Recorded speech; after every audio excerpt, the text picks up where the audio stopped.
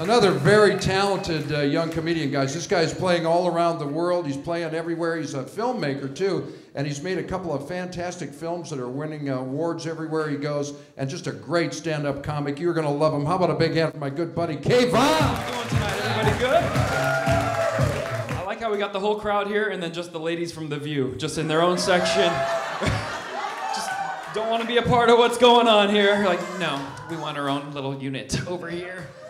Try not to offend anybody, you know. Everyone, you post anything on the internet, people get offended too. Like that, you know, that kid that built a clock in Texas? He built the most bomb-looking clock I ever seen in my life. He just disassembled a regular clock, put it in a briefcase. He goes, "Look what I got."